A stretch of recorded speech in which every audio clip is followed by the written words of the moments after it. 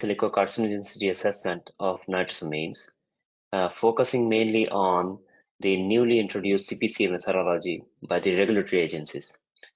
We are very happy to have you with us. I'm Suman Chakravarti from MultiCASE, and I'll be introducing today's speakers and give a brief overview of the topics. Now, there will be two presentations today from two leading experts in the field. The first presentation is by Alejandra Trejo-Martin from Gilead Sciences, who will talk about interesting case studies using the CPCA module of the QSAR Flex software released recently. Furthermore, she will talk about determination of alternative acceptable limits using surrogates. Following this, Dr. Rustam Sarkar from MultiCASE will present, primarily focusing on finding and using surrogates for establishing AI limits for nitrosamines. I believe you will find both topics to be highly informative, relevant, and useful. Now let me introduce the two speakers.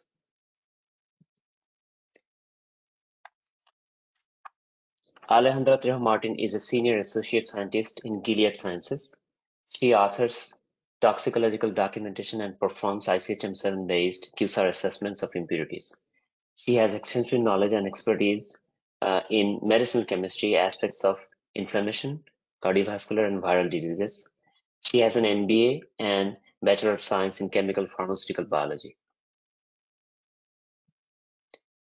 The next speaker, Dr. Rustam Sarkar, who is my colleague here in MultiCASE, is the president of MultiCASE since 2012 and is with MultiCASE since year 2000. His expertise includes cheminformatics, QSAR, and computational toxicology. He has a PhD from Kazan State University in Russia and have postdoctoral research experience in Polish Academy of Sciences and Case Western Reserve University in the USA. With that, let's start the presentations. Please note that these presentations are pre-recorded. However, there will be a live Q&A session at the end, and you will have access to various materials via handouts.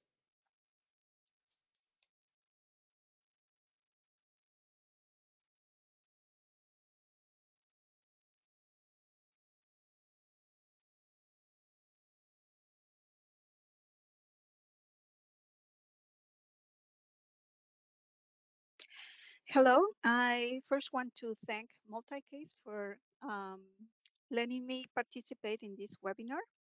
I'm Alejandra Trejo-Martin from Gilead Sciences, and I would want to share the CPCA prediction module and considerations for acceptable intakes for nitrosamine drug substance related impurities.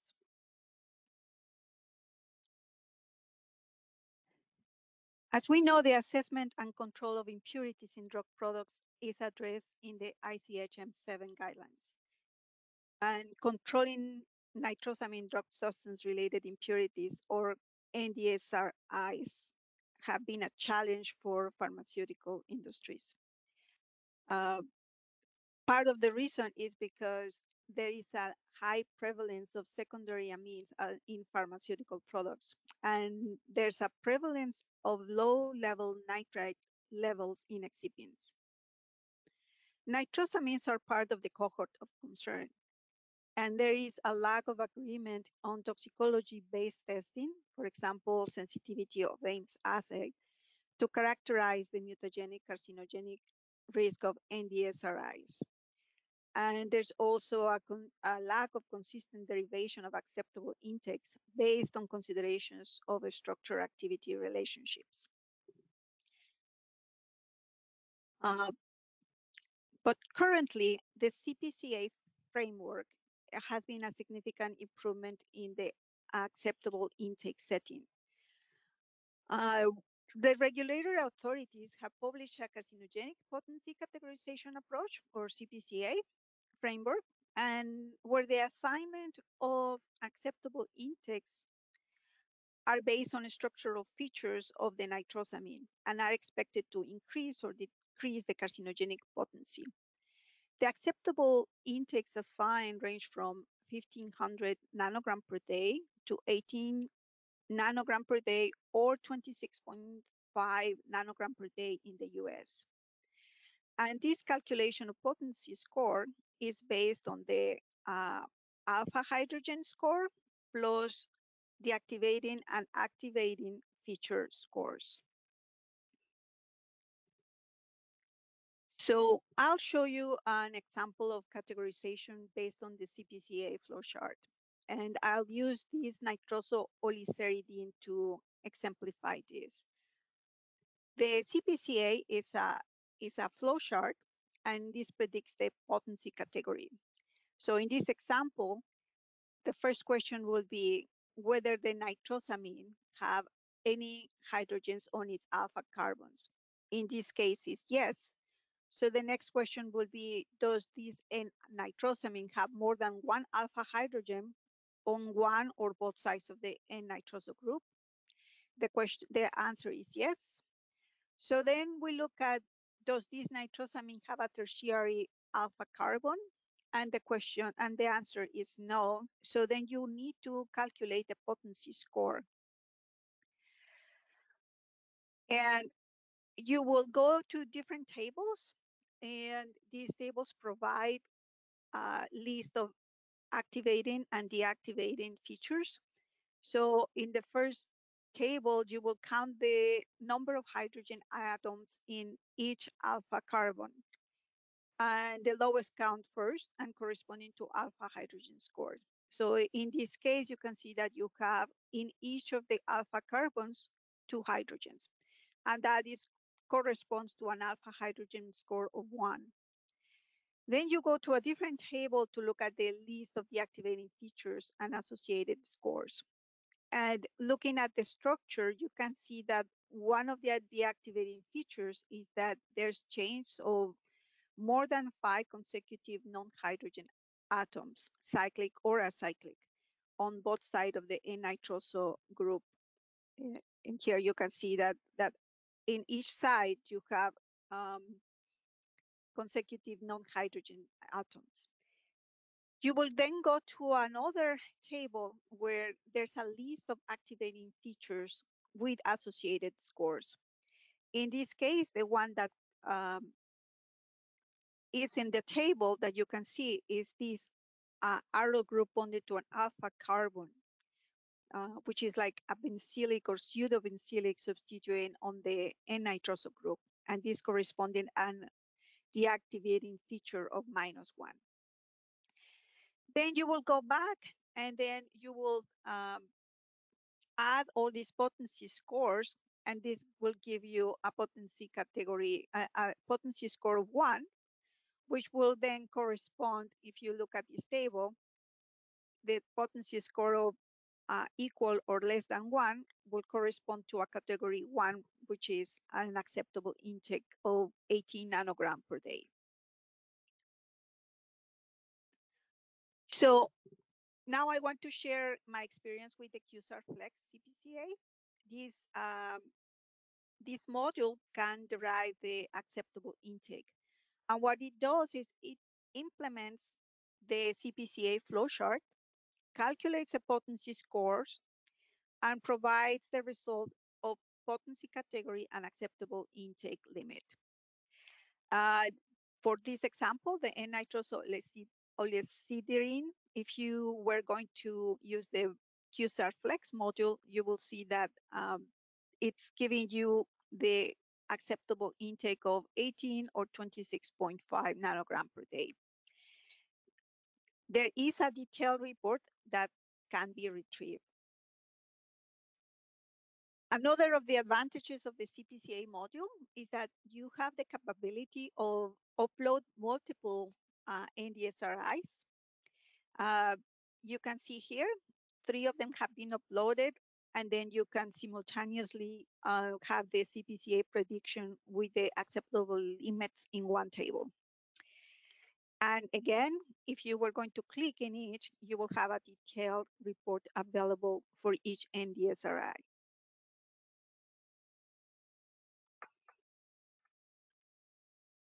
So I'll go over the overview of the QSAR Flex CPCA report. In the first page, you will have the potency category with the acceptable limit. And one feature that is very convenient is that it also gives you the recommended acceptable limit for specific regulatory agencies. So in here you have 18 or 26, and it's specifying that the US FDA recommends the 26.5, and the European Medicines Agencies is recommended the 18 nanogram per day.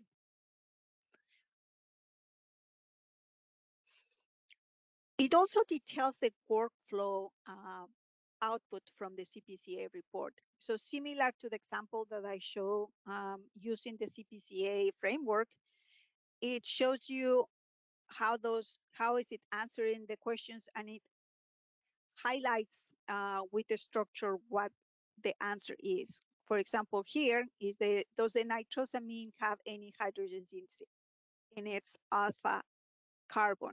And then you can see that the two hydrogens in each side of the nitrosamine are highlighted. Does the nitrosamine have more than one alpha hydrogen on both sides of the nitroso group? That's yes. And then does it have a tertiary alpha carbon? No. And then it goes into the potency score calculation and what the results are. It highlights the deactivating features. You can see similar to what I showed before, it's highlighting those chains of consecutive non-hydrogen atoms and the score assigned for those deactivating features. It also shows the activating features. Again, it shows the alpha, that benzylic or pseudo-benzylic substitution. And then it shows you the final category and what are the values for that. The other thing that the CPCA report includes is that it provides surrogates with animal carcinogenicity data. And it has a similarity value, which is a function of common structural features between the query molecule and the surrogate N-nitrosamine. And it includes also how robust that carcinogenicity study is, and it's highlighted with stars. So 3 stars will be a very robust study, 2 is limited but it's sufficient carcinogenicity study, and the 1 star is insufficient carcinogenicity data. So in here that you have 2 examples of 2 surrogates, and you can see the similarity is included, as well as the TD50s for each, and it tells you what is the robustness of the carcinogenicity study. And if it if you were going to predict the CPCA for this surrogate, it also gives you a value together with the alpha hydrogen counts and scores and the activating and deactivating features that could be used or were used to predict this CPCA value. Another table that is provided in this report is if there are similar NDSRIs with regulatory acceptable intake limits. And here you have some of them. And again, that similarity value is a function of those common structural features between the query and the NDSRI. Here there are 3 NDSRIs that I included in this presentation, and it has the regulatory acceptable intake and also includes which agency is giving this acceptable intake. In these examples, you can see that the olesiridine is 26 by the US FDA, and these other 2 examples have regulatory acceptable intakes from the Health Canada. Once again, you have like the predictive CPCA and the alpha hydrogen count and score, as well as the features that were taken into account to calculate the CPCA in the QSAR Flex module. So I want to show you 2 case studies and what or how you can use the information that you obtain with the reports to include in your expert review or thoughts about what the correct acceptable intake should be for your query molecule. The first one is this nitroso trifluoromethyl tetrahydrotriazolopyrazine. If you calculate, if you use the QSAR module, it will come up with a potency category of 2, which is corresponding to acceptable intake of 100 nanogram per day. It also tells you that the FDA, US FDA, as well as Health Canada and the European medicine agencies have assigned 37 nanogram per day acceptable intake to this particular NDSRI. Once again, it goes to show you what the count of alpha hydrogens are in the besides the N-nitrosamine. The deactivating features in this case is the that it has a 5 or 6 member ring contribution of 2, and the activating features is this aryl group bonded to an alpha carbon, which is a benzylic or pseudobenzylic substituent, and it corresponds to an activating feature of -1. So it calculates the potency score, and it comes with a potency category of 2 or acceptable intake of 100 nanogram per day. Looking at the surrogates with carcinogenicity data, there are these surrogates include these N-nitrosamines that are part of a six-member cycle, and it provides the similarity score as well as a TD50 that in these examples ranges from 0.15 to 0.92 milligram per kilogram per day. And it shows you the robustness of the carcinogenicity study, as well as if these, if you were going to have these surrogates, having calculated the CPCA, they will correspond to 100 nanogram per day acceptable intake. And once again, gives you the alpha hydrogen count score and the features that are deactivating and activating. There is also some similar NDSRIs with regulatory acceptable intakes. You have the exact kit, as I said, this had like a 37 nanogram per day. But there's also these 2 examples that I showed here that have a similarity of 0.66, and they have a 400 nanogram per day assigned as the regulatory acceptable intake. The predicted CPCA score will be 100 for the query molecule and 400 for the other ones, taking into account the activating and deactivating features. So for this case, using the information that you have from the QSAR module, you will find out that the regulatory agencies are already assigned an acceptable intake of 37 nanogram per day, that the CPCA evaluation results will will give you an acceptable intake of 100 nanogram per day, and that other similar NDSRIs that have that N-nitrosamine contained within a 6-member cycle will have regulatory limits of a 400 nanogram per day. So the difference in this case between those similar NDSRIs and the query pyrazine is that benzylic activating feature. Therefore, you could provide an expert review, and in that expert review, you could address the relevance of that benzylic activating feature that is contained within cyclic structures.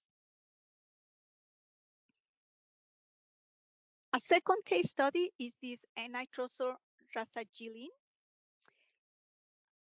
If you were going to run the CPCA, you will have an acceptable intake of 100 nanogram per day. Once again, the module will tell you that all the regulatory agencies assign 100 nanogram per day for this rasigyline. The report will show you that there is 2 alpha hydrogens and 1 alpha hydrogen that is within a cyclic structure, that there is not alpha tertiary carbon, and therefore you should be calculating the potency score. In this case, there are no deactivating features that were identified, and the activating features is again this benzylic or pseudobenzylic substitution on the N-nitroso group that will give you a activating feature score of -1. Taking everything into account, you will this will result in a potency category 2 with an acceptable intake of 100 nanogram per day. The surrogates with carcinogenicity data, in this case, you can see that all of them have that N-nitroso a feature contained within a cyclic structure. The TD50s range from 0.09 to 11 milligram per kilogram per day. The existing carcinogenicity studies for these surrogates is not very robust. There's some insufficient carcinogenicity data. And in these cases, if you were going to calculate the CPCA, it will result in a 1500 nanogram per day. Similar NDSRIs with regulatory acceptable limits have these. I included these 2 examples with a similarity of 1, and all of them have a regulatory acceptable intake of 100 nanogram per day, as well as this will be the result of the CPCA result in the QSAR module or the QSAR Flex module. So in this case, if you were going to summarize, you will see that all the regulatory agencies already assigned 100 nanogram per day for N-nitroso-rasagiline. A CPCA will give you the same result, 100 nanogram per day, and the similar surrogates with the N-nitroso feature are part of a cyclic structure, unlike the N-nitroso-rasagiline, and similar NDSRIs have regulatory limits of 100 nanogram per day. So this will give you a framework of what other data, if anything, you will need if you were going to address this in an expert review. So to summarize, I think the QSAR Flex is a practical tool to evaluate one or multiple NDSRIs to derive the potency category and acceptable intake limit. It gives you an easy access to the recommended acceptable limits by the regulatory agencies, and a detailed report is available that includes a detailed workflow. It also provides surrogates with carcinogenicity data and carcinogenicity study robustness in these surrogates, as well as similar NDSRIs with regulatory acceptable limits. And all these data can be used for you to have an expert review or know what kind of data is available to understand better your NDSRI. So I want to thank Joel Berkey and Suman Chakravarti for their help understanding the QSAR module. And I want to thank you for your attention. And if there's any questions, I believe this can be addressed and we can answer in future communications.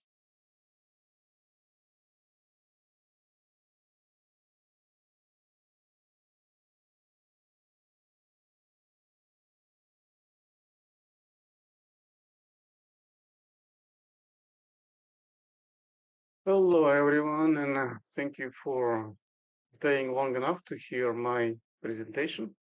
I'm sure you enjoyed the excellent presentation by Alejandra, and you already know how easy it is to use a CPCA tool implemented within QSAR Flex, how clear the reports are, how everything is spelled out. And you even probably know that we also provide the information about surrogates with available carcinogenicity data when we create the CPCA reports. Now, question is, why do we need those surrogates? And that's what I'm going to be talking about. So let's see how those surrogates with robust carcinogenicity data can help us to establish meaningful, acceptable intakes for NDSRIs. We're going to be covering a few topics. Main of them probably would be, do we really need surrogates now? When we have such a simple tool, just run it and you get your answer. And if we still need them, how to get new data for surrogates. And you probably already heard about robust carcinogenicity data, so what are those? And finally, we will run through a few examples and maybe explain some rationale how to use those surrogates to establish alternative AIs. So the most important question is, you have your CPCA call. Is that final? Apparently not necessarily.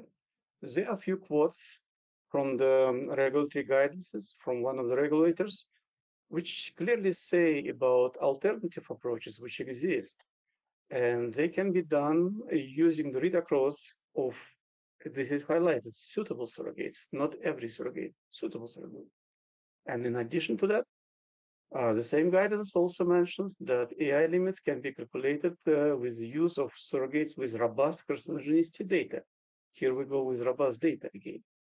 And more than that, this particular agency, US FDA, recommends using these five surrogates for which there are available data for robust carcinogenicity.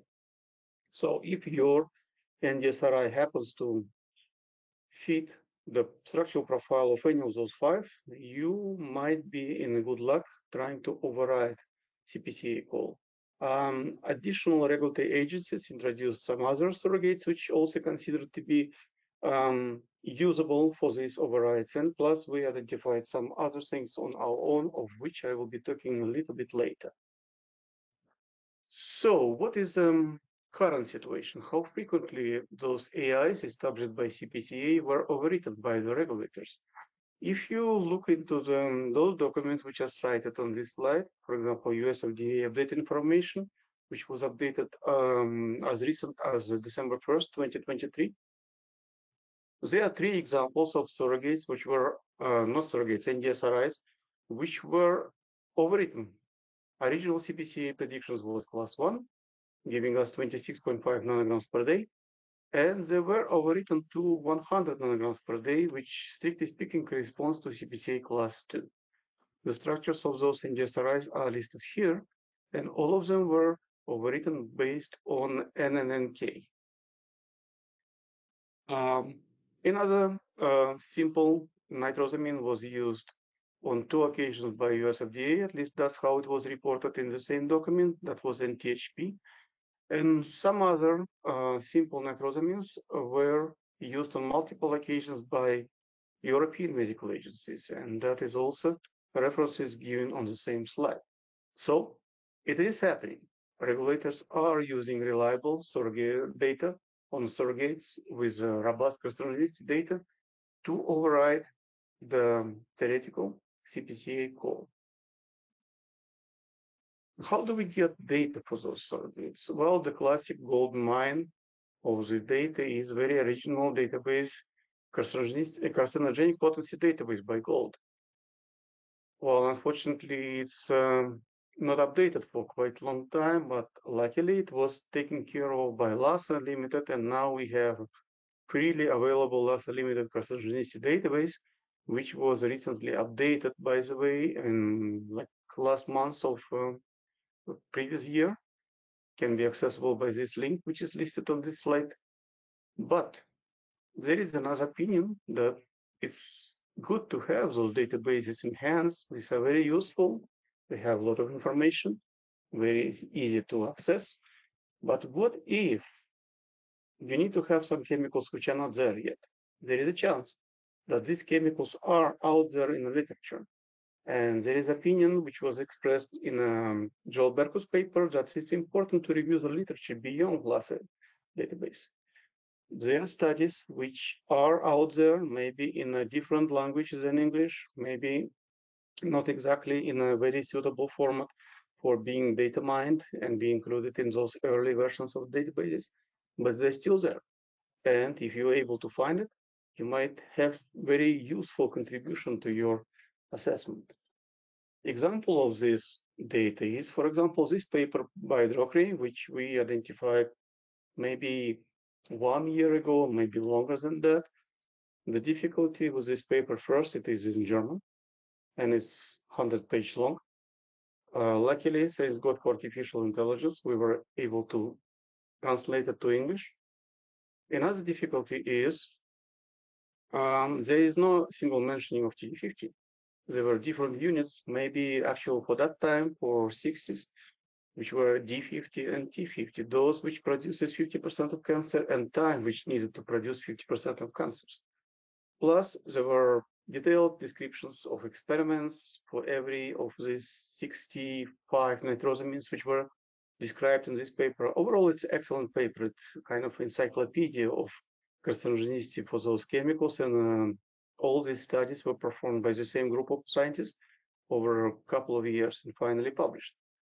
What we did, after we reviewed all these papers and we collected all information which we could, we calculated TD50 values ourselves using the techniques and script provided in the Thrasher's famous paper, which is listed on this slide. And we mostly collected such factors as experimental duration, number of animals with cancers, and of course, total number of animals. And for this particular diisopropyl nitrosamine, for example, we collected those data which are listed here in this table.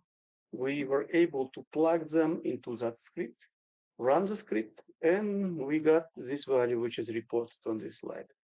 So this can be done pretty much for every paper. So we, right now with this script, we don't depend on so heavily on TD50 values calculated or not calculated by those authors. As long as we have this piece of information, duration, number of animals with cancers, we able to calculate our own TD50. As you can see, this study is not extremely robust. And talking about robustness, how do I know that? We adopted suggestions by Joel Berku's paper of 3 levels of robustness: robust, limited but sufficient, and insufficient, where the most important criteria would be number of groups, those groups which were used, how many animals per dose, per sex were used, daily dosing, long duration of administration, etc. When you have imperfection in one of those, less than 3 dose group or less than 50 animals, then it's maybe not so robust. And when you have just single dose or very short exposure or single sex or fewer than 20 animals, this is not robust at all. From our review of surrogates, simple nitrosamines, which were used by regulators to override calculated CPCA values, we kind of came to an idea that certain criteria are not so important. For example, such criteria as single sex, or when less than 50 animals per dose are used, it will not affect the robustness of the study if more than 3 dose groups are used. For example, for NP, only 12 animals per dose group were used, but there were 15 dose. So it's very solid study, and it was considered as robust, even if it, strictly speaking, does not fit the criteria of robustness. Using all this information, using our internal database, and using the almost 8,000 potential NDSRIs, which were published in the famous Schlindeman's paper, in a nitrosamine landscape paper, we identify overall 10 robust surrogates. Those including those which were reported by used by regulators, all regulators, US FDA, EMA, etc. And we also found, I believe, 1 or 2 which seem to be robust according to those Joel Berku's criteria, but not used by regulators yet. And we, for each of those almost 8,000 NDSRIs, we tried to identify the proper surrogate with reliable data. And we consider only those surrogates which had robust carcinogenicity data and structural features defined by CPCA, which include hydrogen counts, activating, deactivating features, etc. They should be exactly the same. We have a methodology of doing that in fairly quick and effective ways, some special fingerprint. So, and as you could see from the Alejandra's presentation, those surrogates were selected and presented in every report based on those criteria. So when we calculated all the statistics, we identified that only category 1 actually benefits from that. Almost 49% of those category 1's predictions can be overwritten to something less potent, mostly to category 2. Rest of the categories, they have some kind of very minor percentage of chemicals overwritten, almost in statistical deviation. And we also observed that not all of the reliable surrogates were used or were suitable for this particular group of NDSRIs, and most frequently used were NNK, NTHP, and NMPA. I have to mention that NMPA was not considered as a reliable surrogate by all regulatory agencies, but since it was reported at least by one, we consider that one as well. How it is done? If I will use as an example this nitroduloxetine, which I reported a couple of slides above, you can see that when we tested with the CPCA model QSAR Flex, you can see it's identified that it already has this regularly established AIs equal to 100 nanograms per day by all 3 regulatory agencies, despite of the fact that it's actually calculated as category 1. It also reports that there is a reliable surrogate, which is NNK, with established TD50 considered to be robust enough, which is almost 0.1 mg per kilo per day. And if you will look into the presented pictures, it's really suitable because if you look into hydrogen counts, we have exactly the same situation. It is highlighted in red color in this picture, in this diagram in the upper corner. And below that, when I show the NNK, which was used as a reliable surrogate, we have exactly the same hydrogen situation on alpha carbons. We have exactly the same situation on beta carbon. We have a complete lack of deactivating features or activating features. And whatever is attached to our beta carbon, neither here or in our query compound, it's not considered as a activating or deactivating feature. So strictly speaking, we have an exact match. From the point of view CPCA features, from this point of view, NNK really is very suitable surrogate to override the CPCA call. Can we use the same logic for something else, for example, for this chemical? Yeah, I guess we can. We have exactly the same situation. We have identical hydrogen counts. We have no deactivating, no activating features. We have something sitting attaching to the beta carbon in our query compound, which is not recognized neither by activating, deactivating. And so happen to be that this is category 1, and it has probably calculated value assigned by European Medical Agency, but nothing else. But using the same logic as it was done for the first compound, I would say that we might use this case, NNK, to override the call, the original call, and make it 100 ng per day, or effectively, it would be category 2. Well, and here, and as an example, when we use the same technique, but for different categories, apparently, category 2 can be modified slightly too. We use this particular chemical, and here we have a little bit more complex situation. We have, again, identified and more as a proper surrogate. We actually have one regularly established limit, which is 127 ng per day, which is more than 100 ng per day, which is supposed to be for category 2. So this and more, I guess, was used to establish this. Now let's see why it is suitable. We have identical hydrogen counts. We have identical deactivating features, which were found in both in query compound here, listed here, and in blue in the lower part of the slide. And we don't have any activating features. So from this point of view, this surrogate might be considered as suitable, and its AI can be used instead of calculated CPCA category 2. So we slightly downgrade the value from 100 ng to 127 ng. Can we use something else to make our lives slightly easier? What we did for quite some time from the beginning of this nitrosamine saga is we use scaling based on molecular weight. And apparently this idea was also published, at least from what I know already twice. It was mentioned in Nudelman's paper, and it was mentioned in one of the recent paper by the folks from the LASA. It's all based on the assumption that the way how nitrosamine reacts with DNA, it's actually a molecular event. One nitrosamine, if properly activated, will act with one base in DNA, which causes one active mutation.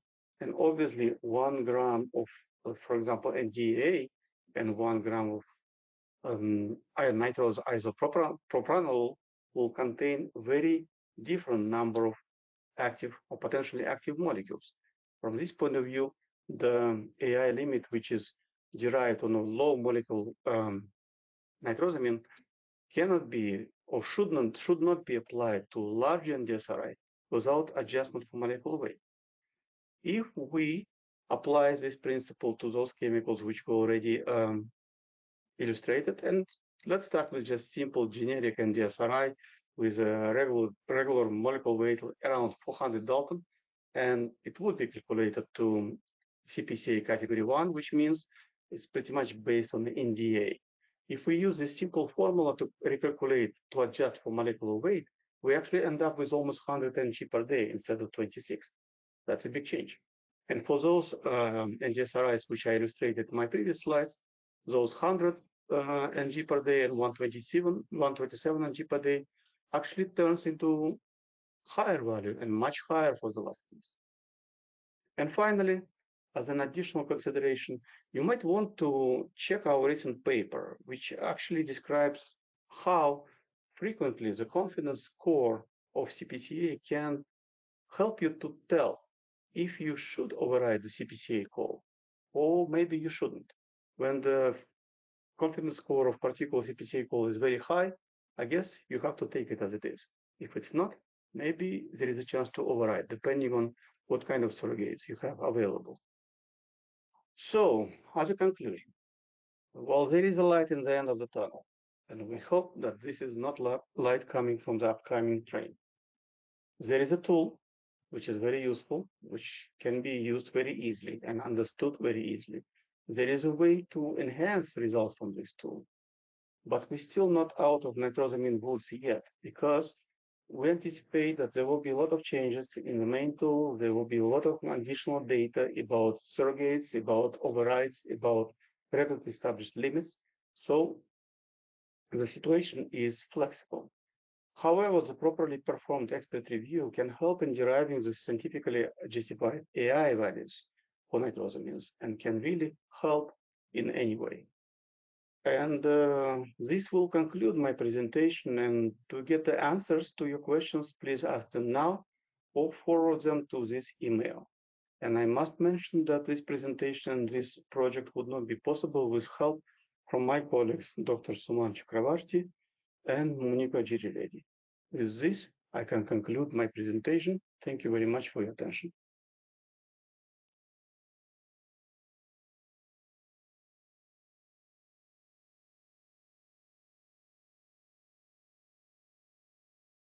Well, those are two excellent presentations by Alejandra Trejo-Martin and Dr. Rustam Sakov. And as far as I'm concerned, I really liked both of them. And I believe that it would be very informative and helpful for you too. Now, there are a few other things that I would like to mention here, that in MultiCASE, we regularly perform very interesting research, and we also publish from time to time publications or papers that we feel increases our understanding of the subject matter, and they are also interesting. So in that respect, we just published one paper few days back, literally, and that is based, as Rustam mentioned, for calculating confidence scores for the predictions that are coming out of the CPCA methodology. So that's one of the papers that you might want to check out. And the link that I wrote at the bottom of the slide would let you download this paper as for free. And the second paper we published um, in the 2023 that was also quite important for us, and we have used this paper for helping our understanding of this whole problem.